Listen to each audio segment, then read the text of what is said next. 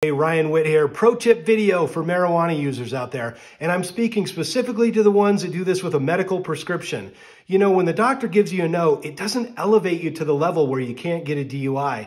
And you're actually more at jeopardy because when you use daily, maybe for pain management or for sleep, you build up a high tolerance. So you may feel stone cold sober. You got no issues at all, but it doesn't matter because Washington doesn't require impairment. If you're above 5 nanograms per milliliter, you're going to be DUI. We are a per se state, meaning no impairment. I would say, like any other medication, go to your doctor, have them test your THC levels. I imagine if you use every day, you're going to be above the 5 nanograms per milliliter. If that's an issue for you, give our office a call.